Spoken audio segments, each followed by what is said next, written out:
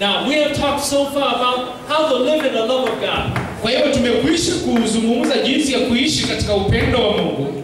And how to have a right balance of the grace and love of God and the law. Na jinsi vile tunavyoweza kuishi katika mzani kuhusu upendo wa Mungu na sheria ya Mungu. So that every day we can have strength from the Lord. Ya kwamba kila siku waweza kupokea nguvu kutoka kwa Mungu. And every day that we can declare God is loving me so we can be more joyful. Na kila siku tunapotangaza kwamba Mungu anatupenda tunaishi katika furaha zaidi. Now when we know that God's love is not just in the mind, but we say God loves me, it's so wonderful. Na sasa unaposema kwamba Mungu anakupenda sio tu kwenye akili lakini unaiweka hata kwenye mazoezi ujue kwamba Mungu ni maajabu. I can enjoy my life, I can enjoy everything. Ninaweza nikaburudika maisha yangu na kila kitu. And everything I do for God, God is very happy. Na chochote kile ninachofanya kwa ajili ya Mungu, Mungu ana furaha. If I have a pure heart for God, God likes me. Kama niko na moyo wazi, Mungu ananipenda. So I can be happy.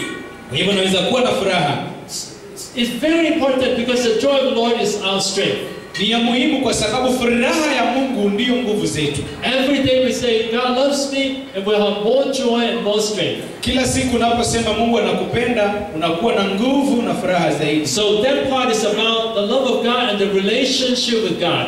Hiyo inahusisha upendo wa Mungu na uhusiano ulionao na Mungu. Now the second part is about how to clear garbage in our lives. Ya pili ni jinsi ya kutoa takataka zote katika maisha yetu.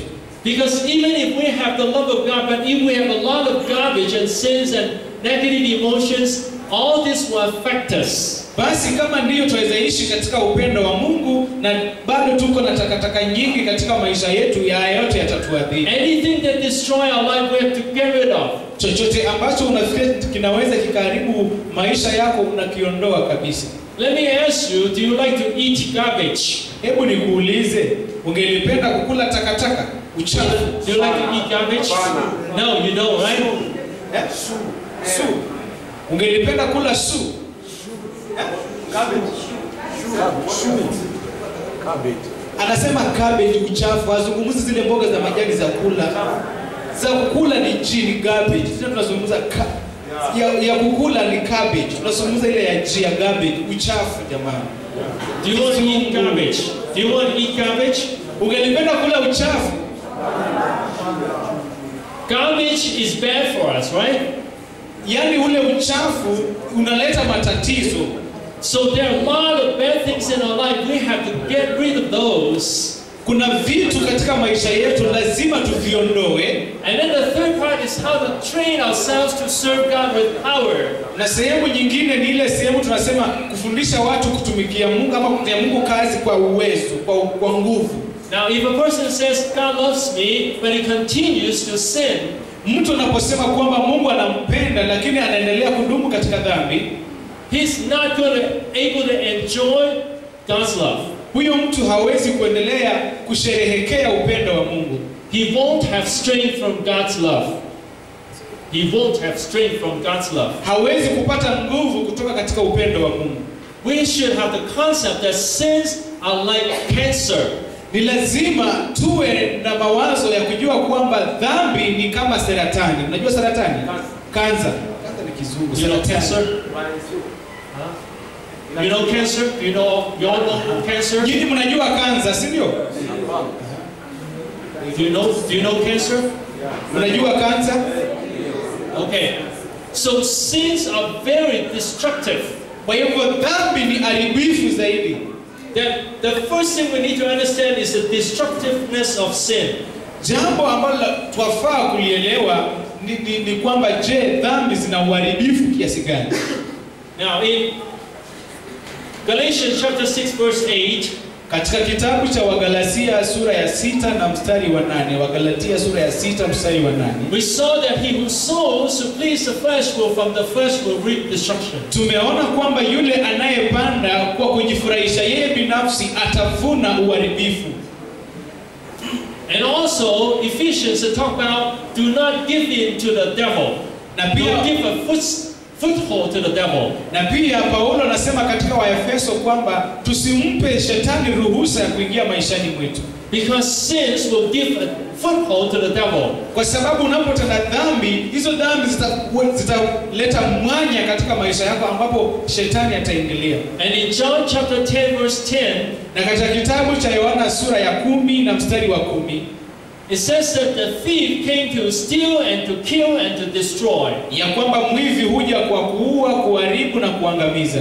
But Jesus came to give abundant life. Lakini Yesu amekuja ili tuwe na uzima wa milele. So whenever we sin, kwa hivyo tunapotenda dhambi, we give the devil a foothold, tunampa shetani ruhusa, and he'll come to steal and to kill and to destroy. Na shetani atakuja ili aibe, auwe na aharibu.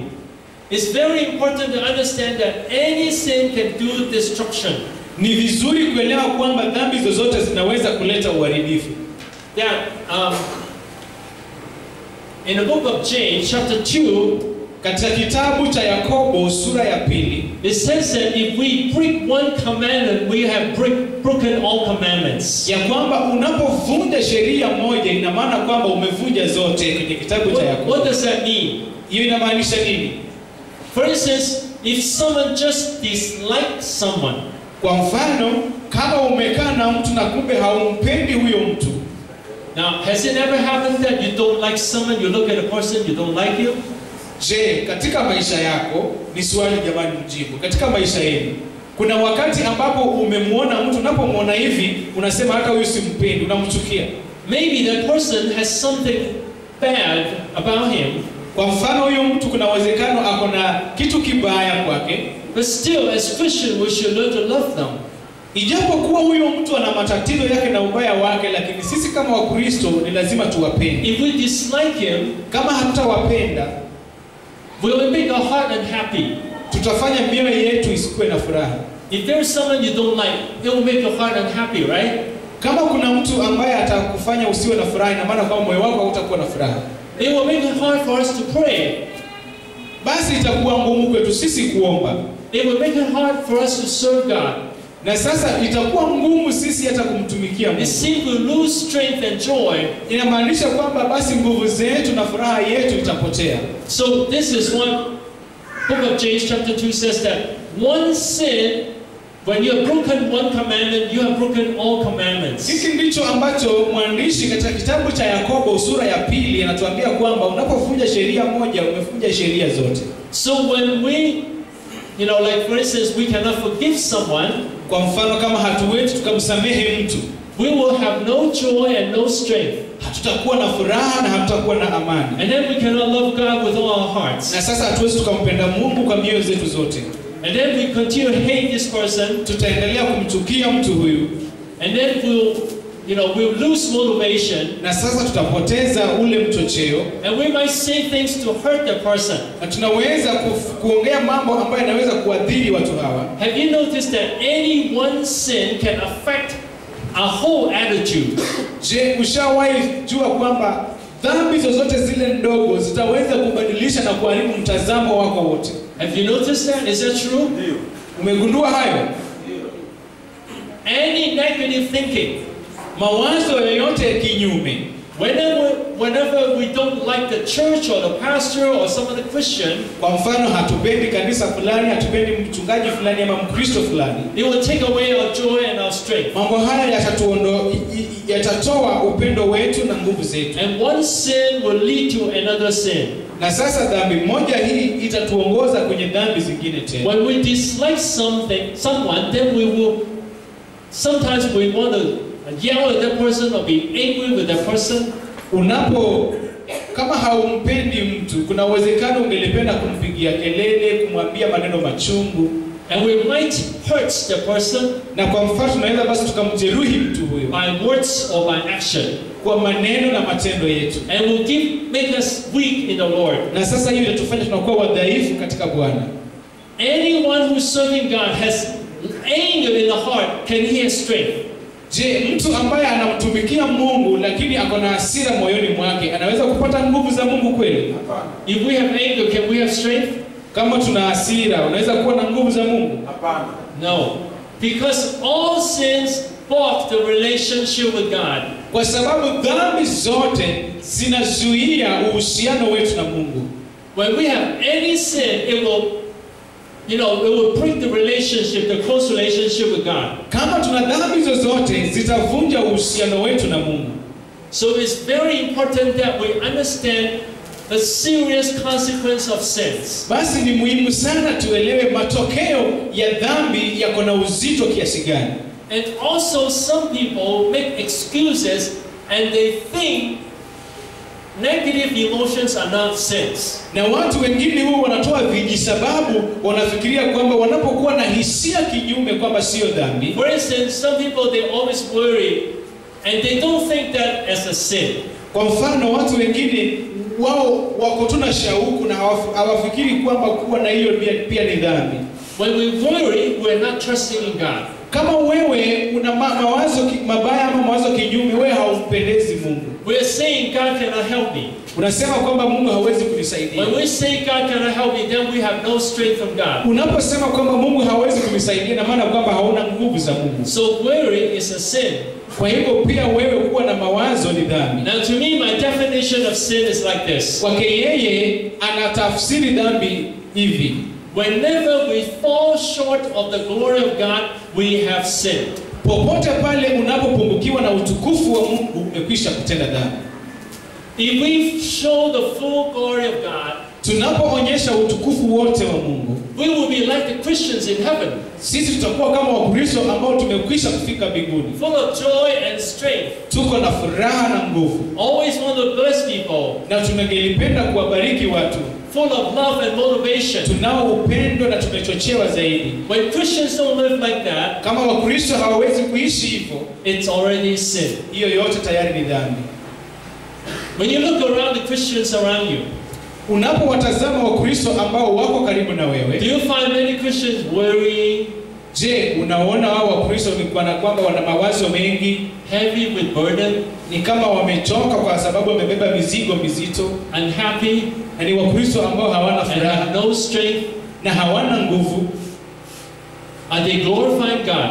Je, Wakristo kama hao wanamtukuza Mungu? Are they glorifying God? No. They already are sinning. Tayari wao wako katika dhambi. So when we fall short of the glory of God, kwa hivyo tunapopungukiwa na utukufu wa Mungu, then we don't show the glory of God, ama hatuonyeshi utukufu wa Mungu, the joy, the love and the freedom of God, upendo na furaha na uhuru wa Bwana, then we are already sinning. Basi hapo tayari tuko katika dhambi. Well, some people will say, well then how can I, avoid this? We all are weak. Basi jambo lolote linapotokelezea unaanza kusema hili jambo tutalizuia namna gani, manake sisi tu wadhaifu. I want to say this, we can never be perfect in this world. Nataka kuambia hivi ya kwamba hatuwezi tukawa wakamilifu katika dunia hii. But we can overcome the sins as soon as the sins come out. Lakini tunaweza tukashinda dhambi wakati dhambi zinapoibuka. And we can try our best to live in the love of God so we have more love and joy. Na tunaweza kufanya kuishi katika upendo wa Mungu ili tukue na furaha ya Mungu. We cannot be perfect. Hatuwezi tukawa wakamilifu. But when we try our best, lakini tunapojaribu kadri ya uwezo wetu, and God is happy with us. Na Mungu anakuwa na furaha na sisi. That if everything we have the joy and the strength of the Lord, ya kwamba kila kitu tunazo nguvu zinazotoka katika furaha ya Bwana. And when any sinful thoughts come to us, immediately we take care of it. Na sasa mawazo mabaya yote yanapokuja tunayashughulikia. We are already having victory. Tayari tumekwisha kuwa na ushindi. If we fail in anything, na basi tukishindwa jambo lolote, we ask God to forgive us. Tunaomba Mungu atusamehe. And I'm going to tell you how to do that. Na pia nitawafundisha jinsi ya kufanya hivyo. It's all from the Bible. Yote iko katika maandiko. Now first I want to say the excuses people have for sinning. Nataka kuzungumza kuhusu vijisababu ambavyo watu wanavyo zinavyosababisha kufanya dhambi. Some people will say other people are doing that. Na ndio tutasema kwamba some people are doing that, they are sinning too. Watu watatoa sababu waseme kwamba tunatenda dhambi hii kwa sababu tumeona mtu fulani akifanya. Other people are lying too. Na hata watu wengine wamekuwa wakinena uongo. Other people are worrying too. Na hata watu wengine wamekuwa na shauku. So what is wrong with that? Kwa hivyo tatizo la hilo ni nini? This is an excuse of many people.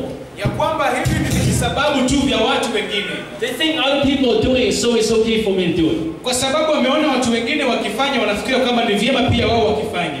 But we have to be very clear about this. Lakini lazima tuwe watu ambao tuko wazi kwa jambo hili.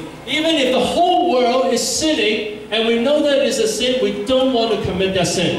Hata kama dunia nzima inafanya tendo hilo na hilo ni tendo la dhambi, pia nasi tusiendelee kufanya hivyo. Even when you find many Christians cheating, we don't cheat. Hata unapopata Mkristo akinena uongo, wewe nawe usinene uongo. Because we know God sees our heart. Kwa sababu tunajua kwamba Mungu anaona mioyo zetu. He searches the heart of all people. Yaani Mungu anatafuta mioyo za kila mtu. He knows our heart now. Anajua hata moyo wako saizi. So when we know that sins are destructive, kwa hivyo unapojua kwamba dhambi zinaleta uharibifu, and one thing we want to learn is to hate sin. Kitu ambacho lazima tujifundishe ni kuchukia dhambi. Hate sin. Chukia dhambi. But many people give excuses. Lakini watu wengi hupenda vijisababu. Because, for instance, some people will say, well, people are not good to me, so I worry. Kwa hivyo mtu anaweza kusema kwamba watu hata sio wema kwangu, sasa mimi ninayo mawazo mengi. And they think worrying is okay. Na wanafikiria kwamba unapokuwa na shauku ni vizuri. But we know that worrying is falling short of the glory of God. Tunajua basi kama ni hivyo umepungukiwa na utukufu wa Mungu. So worrying is a sin. Kwa hivyo hiyo ni dhambi.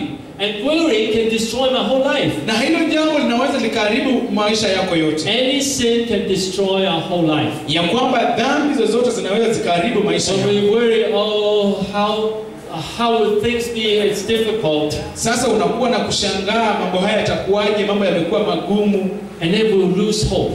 Na sasa unapoteza tumaini, we'll lose strength, unapoteza nguvu. So we need to know that any sin must destroy, will destroy, it's destructive. Inafaa uelewe kwamba dhambi zozote zinaweza kuharibu maisha yako. When we hate sin, then we can overcome the sin. Lakini kama tunasikiza kutoka kwa Mungu, tunaweza kushinda dhambi. Now first I would like to share with you how come now I face sins, I really put all my effort into reject any sin. What happened to me? What changed me? Anataka kushiriki na nyinyi kuhusu jinsi mambo yalivyomtendekea ndivyo akaweza kushinda dhambi zozote ambazo zinakuja katika maisha yake. Before I experienced the Holy Spirit, I found that from time to time I sinned. Yeye kabla hajaanza na Roho Mtakatifu aligundua kwamba kila wakati alikuwa anatenda dhambi. Now I did try to overcome sins. Ndio alijaribu kushinda dhambi. But many times I found that I was weak. Lakini kila wakati aligundua kwamba yeye ni mdhaifu. And in many ways I fell. Na sasa katika njia nyingi alishindwa. And when I experienced the Holy Spirit, when Carlos and Claudia laid hand on me, na sasa alipohisi nguvu za Roho Mtakatifu wakati mwinjilisti alipomwekea mikono, I experienced a great love of God. Yeye alihisi upendo mkuu wa Mungu. And the freedom in God. Na uhuru ulioko ndani ya Mungu. Actually I felt like in heaven. Na sasa akahisi ni kana kwamba amefika kule mbinguni. I said, God, you're so wonderful. Na akasema, Mungu wewe ni wa ajabu. I don't want anything to destroy my relationship with you. Sitaki jambo lolote likaharibu uhusiano wangu na wewe. I want to spend more time praying. Nataka nichukue muda wangu mwingi katika maombi. I want to spend more time building up a good relationship. Nataka nichukue vipindi vyangu vingi kwa kujenga uhusiano wangu na wewe Mungu. And when I saw that, when I prayed for people, many people were healed and their life changed. Na sasa alipoona hivyo akaanza kuombea watu na watu wakaponya na maisha yao yakabadilishwa. And I said, I want to make the best of my life. Akasema nataka maisha yangu yakuwe mema zaidi. I don't want anything to destroy my life. Sitaki jambo lolote likaharibu uhusiano wangu na Mungu. Because sin will destroy my spiritual life. Manake dhambi ndogo itaharibu uhusiano wangu na Mungu. And will destroy my ministry. Na pia hiyo itaharibu huduma wangu wote. So I had a motivation. Sasa akawa na kule kuchochewa. To overcome any sin. Ili kushinda dhambi zile zozote. Now these sins came in a way, sometimes in a way I did not notice at first. Hizi dhambi kwa kipindi cha kwanza ziliingia katika ile njia ambayo sikuelewa. I used an illustration. Nitatumia mfano. One time a number of pastors were sharing about the ministry. Basi kuna kipindi fulani ambacho wachungaji walikuwa wamekusanyika wakianza kuongea kuhusu huduma wao. And some pastors have wonderful ministry. Na sasa wachungaji wengine wako na huduma ama makanisa ambayo ni mazuri zaidi. And when they share, I was very thankful. Na sasa walipokuwa wakishiriki yeye alishukuru sana. But there was one pastor who shared, lakini kuna mchungaji ambaye naye alizungumza kuhusu huduma wake. When I heard what he shared, aliposikiliza kile alichokuwa akishiriki, I thought his ministry was not so great. Alifikiria kwamba kwa sababu kutokana na maongezi yake huduma wake haukuwa mzuri. I thought his spiritual life was not so strong. Akafikiria kwamba maisha yake ya kiroho hayapo na nguvu. So in my heart I have a despise for him. Na sasa katika moyoni mwake akaanza kumdharau. Immediately the Holy Spirit spoke to me. Na sasa wakati huo Roho Mtakatifu akamnenea, who are you to judge? Wewe ni nani uhukumu? It's me who changed you. Ni mimi niliyekubadilisha. And he was also changed by me. Na pia yeye alibadilishwa na mimi. Who are you to compare and criticize? Basi wewe ni nani ambaye unafananisha na kuleta hukumu? After experiencing the infilling of the Holy Spirit, I became very sensitive to the voice of the Holy Spirit. Na sasa katika hiyo akawa msikilivu sana kwa sauti ya Roho Mtakatifu. And also I have joy all day long when I pray. Na sasa yeye anakuwa na furaha kila wakati anapoomba. So any moment I have this voice of the Holy Spirit, I notice it. Sasa kila wakati anaposikia sauti hii anajua kwamba ni Roho Mtakatifu. I notice it take away my peace and joy.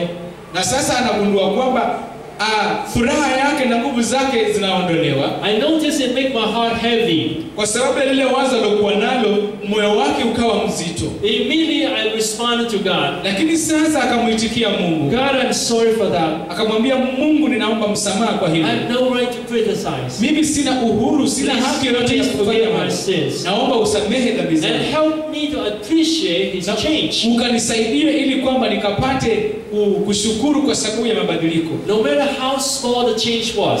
Haijalishi mabadiliko yatakuwa madogo kiasi gani. So basically the difference now is this. Basi utofauti ni huu.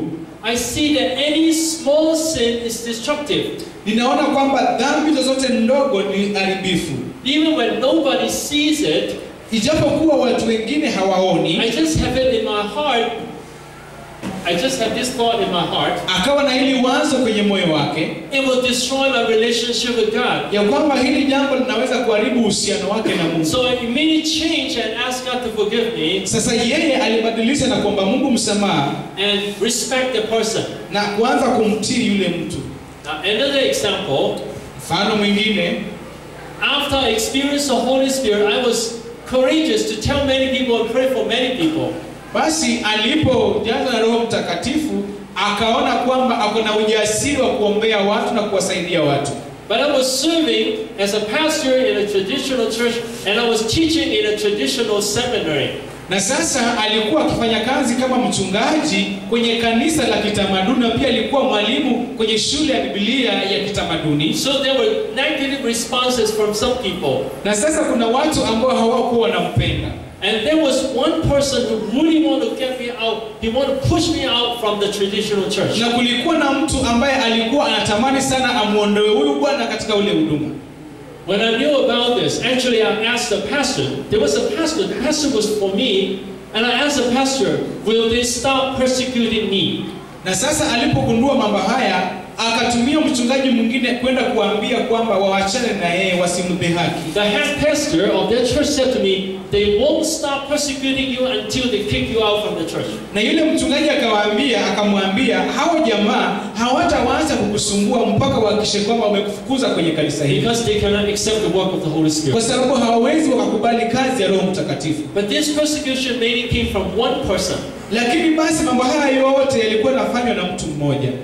And then this thought came to my mind. Na sasa wazo hili likakuja kwenye akili yake. One day he has to stand in front of God. Siku moja atasimama mbele za Mungu. He could be punished by God. Anaweza kuadhibiwa na Mungu. And he could have sickness from God too. Na pia anaweza hata kushikwa na magonjwa kwa sababu ya Mungu. The moment I had this thought, na sasa alipokuwa na hilo wazo, God spoke to me.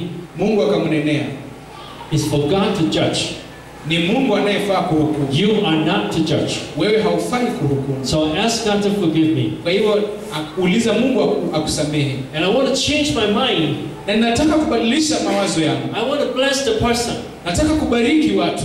And then I pray for the person. Na sasa nikawaombea watu. I said, Lord, help the person to be faithful to you. Nikaambia Mungu, hebu usaidia huyu mtu akawe mwaminifu kwako, even though he doesn't accept the infilling Holy Spirit, ijapokuwa hakubali kujazwa Roho Mtakatifu, I pray that you will help her to be faithful in her way. Ninaomba Mungu kamsaidie akae mwaminifu katika njia yako, so that when she sees God one day, ili kwamba siku ile atakapomuona Mungu, God will praise her as a good and faithful servant. Mungu atamuona kama mtendakazi ambaye ni mwaminifu na mwema kabisa. Now I noticed that this thought came to me again and again.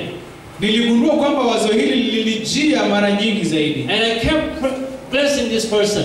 Na lakini mimi niliendelea kumbariki mtu huyu. I kept putting down the feeling of dislike for her. Niliendelea basi kuweka chini yale mawazo yangu kinyume kumhusu huyu jamaa. I noticed that sometimes I have negative feelings towards some people. Na niligundua kwamba kila wakati ninapokuwa na mawazo mabaya kwa watu wengine. Sometimes when I'm washing dishes, ili kwamba ninapoosha vyombo kule nyumbani, walking, ama ninatembea, or praying, ama niombe, suddenly I thought of someone. Ninaanza kuanza kufikiria kitu kingine. Then I don't like. Na hapo sipendezwi. Or someone that hurts me. Ama mtu mwingine ananiadhiri. And then I notice I have some negative feeling. Na sasa nagundua kwamba niko na mawazo kinyume. Every time I thought of these people, kila wakati ninapoona watu hawa, instantly the Holy Spirit told me to change my attitude. Roho Mtakatifu ananiambia nibadilishe mtazamo wangu. So I said to God, Lord, help me. Kwa hivyo ninamwambia Mungu, Mungu nisaidie. And the one key to change our attitude is to have compassion on people. Jambo la msingi ambalo linaweza kusaidia kwamba usiadhirike na watu ni wewe kuwapenda watu. People who hurt us have been hurt by people. Watu ambao wanatuadhiri ama watu ambao wanatujeruhi, wao tayari walikwisha kujeruhiwa na watu wengine. They yell at us, they have been yelled at by other people. Wale watu wanaokupigia wewe kelele, wanaokupigia kelele kwa sababu wao ya kwanza walikwisha kupigiwa kelele. So the Lord moved me to have compassion on them. Kwa hivyo wewe hao watu uwapende jinsi vile Mungu alimsaidia akapenda wale watu ambao hawakumpenda. Every time I think of them, kila wakati ninapowaza kuwahusu, I would bless them, nitawabariki, pray for them, nitawaombea, and ask her to change me, na niulize Mungu anibadilishe. So if I have a chance to see them again, ili kwamba nitakapokuwa tena na nafasi ya kuwaona tena, I would be nice to them. Nitakuwa mtu mwema kwao. I would say nice things to them. Nitazungumza maneno mazuri kwao. And I ask God to change my attitude. Na niulize Mungu akabadilishe mtazamo. That I would even learn to love them. Ili kwamba tukajifundishe kuwapenda. To like them. Kuwapenda. So God worked in my heart many times. Kwa hivyo Mungu alizungumza katika moyo wangu kwa vipindi. And when I heard the voice of the Holy Spirit, na niliposikia sauti ya Roho Mtakatifu, the main thing now compared to the past. The main thing now compared to the past. Jambo la muhimu ukilifananisha na yale yaliyopita ya kitambo. I know the destructiveness of sins. Alijua uharibifu wa dhambi. I know God doesn't like me to sin. Alijua Mungu hataki atende dhambi. So I hate to sin. Akachukia dhambi. And I found that when I hate the sin, akapata kwamba anapochukia dhambi, when I want to obey God, na anapomtii Mungu, it is not hard to change my thinking and attitude. Ya kwamba sio vigumu kubadilisha mtazamo wake na hata mawazo yake. I use another illustration will be helpful to many men. Anatumia sasa mfano ambao utakuwa muhimu sana kwa watu wengi. Sometimes when I saw a very beautiful lady or very sexy lady, ama kwa mfano unapoona binti ambaye anavutia sana. Now in my Bible college, one time one schoolmate of mine was driving a car and we were on the road.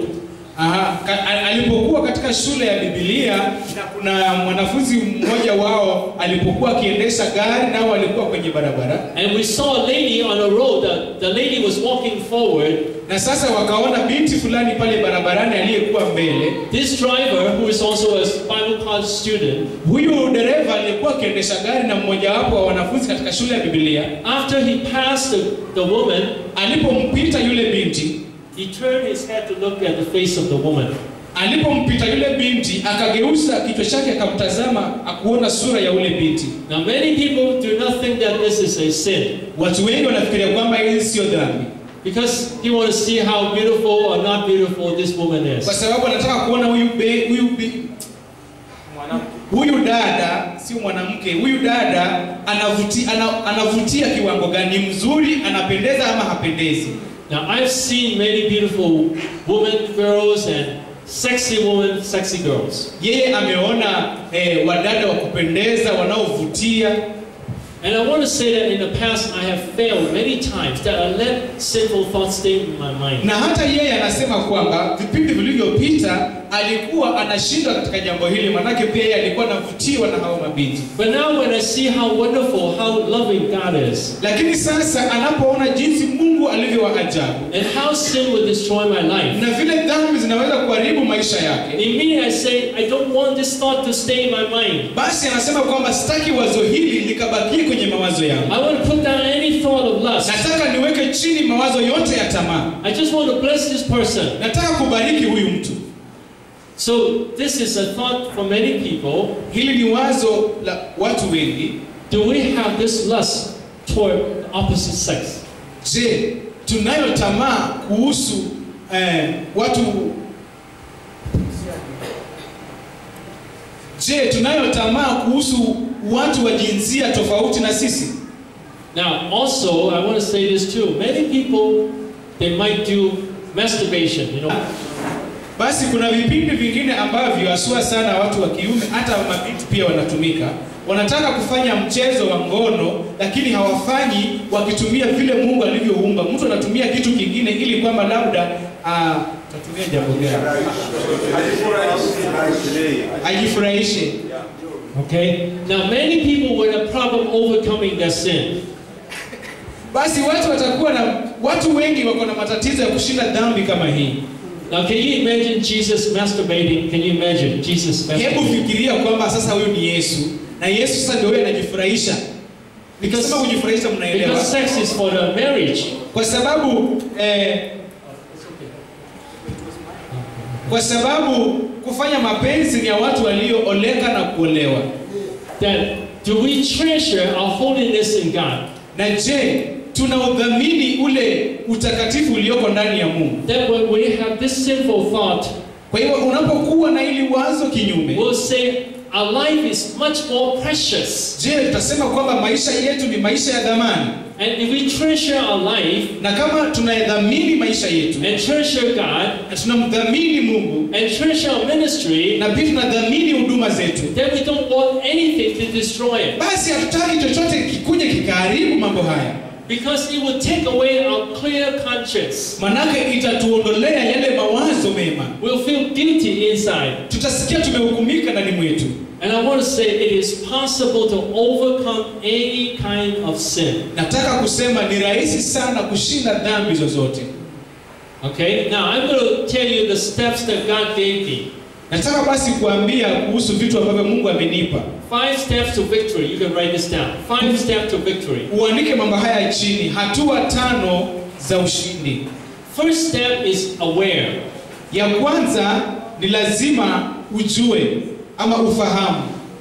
That we are aware of our sinful thoughts. Ya kwamba sisi tunafahamu kuhusu mawazo yetu ya dhambi. Second is believe that is destructive. First, aware. I know that we become aware. Oh, I dislike the person. I have lust. I hate this person. So aware. Okay.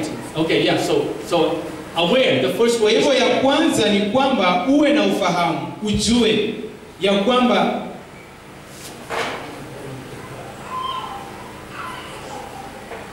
okay. The second is I'll go through the 5 points, just write down and then I'll explain. Anasema msiandike tu chini, atazirejelea moja baada ya nyingine akieleza. So first I know I have a sinful thought. Kwa hivyo ya kwanza tumesema lazima ujue kwamba uko na wazo la dhambi. Number 2, ya pili, I know it's destructive. Unajua kwamba hiyo dhambi ni haribifu. It can destroy my life. Inaweza ikaharibu maisha yako. Number 3. Ya tatu, kisha ya pili ujue kwamba hiyo dhambi inaweza kuharibu maisha yako. Sasa ya tatu, what does the Bible tell me to do? Biblia inaniambia nifanye nini? Biblia inaniambia nifanye nini? Number 4, pray to have strength. Ya 4, omba ili uwe na nguvu. Omba ili uwe na nguvu. Ni ya 4. Number 5, ya 5, choose to obey. Ya 5 nasema chagua kutii. Chagua kutii. Okay? Now I'm going to explain the process. Sasa anataka kueleza mambo hayo yote. For instance, someone is not nice to us. Kwa mfano kuna mtu ambaye sio mwema kwetu. They say something to attack us. Na huyo mtu anazungumza kitu ili kutujeruhi sisi. Or they spread some gossip. Ama wanaeneza uvumi wa uongo. And then we know it, and then we have a response of anger. Na sasa sisi tunaitikia katika hali ya hasira. And then we become aware I'm angry. Na sasa wewe unajua ya kwamba umekasirika. Now, if we stay in the joy of the Lord all day long, kama tutaishi katika upendo wa Mungu siku nzima, when we wake up, we always thank God. Hallelujah, praise the Lord. Unapoamka asubuhi unamsifu Mungu, unasema asante Mungu. And we are filled with the joy of the Lord. Na sasa tukishajazwa na furaha ya Bwana, and anytime we have any anger, we'll notice it. Na kila wakati ambapo utakuwa na hasira utagundua tu. And then we become aware, I'm about to sin. Na sasa utajua kwa sababu huyu mtu amenikasirisha na ninataka nimchape asinikasirishe. Utajua tu mapema nikimchapa itakuwa ni dhambi. The key to overcoming sin, sasa ufunguo wa kushinda dhambi hizi, is to stop it when the sinful thought is in our mind. Ni wewe kuachana na ile wazo wakati tunapokuja tu katika akili zako unaliacha. Naachana nalo. Now for many people, when they know that someone is attacking them, na kwa watu wengi wanapogundua kwamba kuna mtu ambaye anawafuata, they might yell at the person, wanaweza labda kupigia yule mtu kelele, or even hate the person, ama wamchukie mtu huyo. They didn't know they were angry. Hawakujua kwamba wamekasirika. And they kept responding. Na wanaendelea tu kuitikia. But instead, when we have a mature Christian life, lakini tunapokuwa na Ukristo ambao umekomaa, when we have the joy of the Lord every day, tuko na furaha ya Mungu kila siku, then whenever we have any anger or negative thinking, wakati wowote ambapo tunaweza kuwa na hasira, we know that we are about to sin. Tunajua tu ya kwamba tuko karibu kutenda dhambi. So all day long we can stay in a condition of joy. Kwa hiyo siku yote nzima tunaweza ishi katika furaha. Whenever we notice that we are not happy, popote ambapo unagundua kwamba umekasirika, we ask why. Unajiuliza ni kwa nini nimekasirika? Mbona sina furaha? I use an illustration. Natumia mfano. I heard this testimony one time. Someone shared with me about his sin. Nimesikia ushuhuda huu, kuna siku ambayo mmoja ambaye mtu alizungumza ushuhuda huu kwangu kuhusu dhambi zake. He said he got angry easily with his wife. Huyu jamaa alisema kwamba yeye huwa anakasirika haraka sana na mke wake. I said, why are you angry with your wife? Akamuuliza, mbona mkeo basi unamkasirikia? Because he said that because when I came home, my wife did not have the food ready for me. Kwa akamwambia nilimkasirikia kwa sababu niliporejea kule nyumbani sikupata mke wangu ameniandalia chakula. So I asked him, why are you angry? Nikamuuliza, je, ni kwa nini umekasirika? What do you expect? Wewe ulikuwa unatarajia nini? So he said, I expect my wife to really take good care of me ahead of time. Akamwambia, mimi ninatarajia mke wako anitunze mbele ya muda. Says she would do everything perfectly. Ili kwamba yeye afanye mambo kwa muda kwa wakati unaostahili. And whenever she doesn't do it perfectly, then he will get angry. Na sasa kama hawezi kufanya hivyo, mimi huwa nakasirika. Now he was not aware he was angry, and he was not aware that it was a sin. Na yeye hakuwa anagundua kwamba amekasirika na hakuwa anagundua kwamba kukasirika ni dhambi. He just thought my wife was wrong, so I got angry. Yeye alijua tu mke wangu ametenda makosa na lazima nikasirike. So he let his anger control him. Kwa hivyo akaacha ile hasira ndio iliyokuwa inamuongoza. But when we grow in Jesus, lakini tunapokuwa katika Kristo Yesu, we ask, why am I angry? Unajiuliza kwa nini nimekasirika? So do I expect my wife to know when I'm coming home? Je, natarajia mke wangu ajue masaa ambayo narejea? And then she has everything ready for me. Na sasa anaandaa kila kitu kwa ajili yangu. So I expect my wife to do everything for me. Je, ninatarajia mke wangu anifanyie kila neno? So is it right or not? Je, ni vizuri ama ni vibaya? So first he's become aware of his feelings and the reasons why. Kwa hivyo jambo la kwanza ni wewe kujua hisia zako na ujue ni kwa nini hisia zako ziko hivyo. The reason why he was angry. Ni lazima ajue ni kwa sababu gani alikuwa. And the second step is it is destructive. Na ya pili tumesema kwamba ni haribifu. When he had anger toward his wife, kama yeye amemkasirikia mkewe, his wife would feel hurt. Mke wake atasikia kwamba ameumizwa. The wife found it painful to relate to him. Na sasa huyu mke anapata ni vigumu sana kuwa na uhusiano na yeye. It hurts the family. Hili jambo linaumiza familia nzima. It hurts the ministry. Na pia inaharibu hata huduma. It makes life painful. Inafanya maisha yanakuwa na machungu. And it hurts the relationship with God. Na sasa hii pia inaharibu uhusiano na Mungu. So we all need to understand any sin will destroy a whole person. Ni lazima ujue kwamba dhambi yoyote ile ndogo itaharibu maisha yako yote. In my ministry, even when I go to different countries, katika huduma wake anapotembelea mataifa mbalimbali, when I try to communicate with some pastor about arrangement, anapojaribu kuzungumza na wachungaji wengine kuhusu mipangilio za mkutano, sometimes I found that some people get angry easily. Wakati mwingine amekuja kugundua kwamba wachungaji wengi wao wanakasirika mapema. Now for me is to say it doesn't matter if he's angry. Kwake yeye anasema haijalishi hata kama anakasirika. I'll stay calm. Mimi nitabaki nimetulia. I'll explain it clearly. Na mimi nitaendelea kumweleza. And then I'll find out too what is he unhappy about. Na pia ataanza kutafuta kujua kwa nini huyu mchungaji amekuwa na hasira. So instead of letting my emotion affect me, badala ya kuacha hisia zake zikamuongoze, I become aware of his anger. Yeye anatambua kwamba yule mchungaji amekasirika. I become aware of my reaction. Na sasa anakuwa na ufahamu anaweza kufanya nini. And I know it's destructive. Na ninajua kwamba hili jambo linaweza likaharibu. And then number 3. Ya tatu, what does the Bible say? Biblia inalizungumzia nini? The Bible says be peaceful. Biblia inasema kwamba kuwa na amani. Be kind to people. Uwe mtu mwema kwa watu. Work harmoniously. Mfanye mambo katika umoja. And listen to people. Na ukawasikilize watu. And overcome wickedness with goodness. Na sasa ukashinde uovu kwa uzuri. And when we obey God's law, it's always beneficial and it's always good. Tunapotii sheria ya Mungu ina faida na ni nzuri. Now, remember, when I emphasize God's love, it doesn't mean I say God's law is not important. Kumbuka, ninaposisitiza kuhusu upendo wa Mungu, ujue kwamba sisemi kwamba sheria ya Mungu ni mbaya. I just said God's love is the greatest motivation. Nasema kwamba sheria ya Mungu ndicho kipengele kikuu cha kutuchochea sisi. God's law is a secondary motivation. Lakini sheria ya Mungu ni ya pili, sio ya kwanza katika kutuchochea sisi.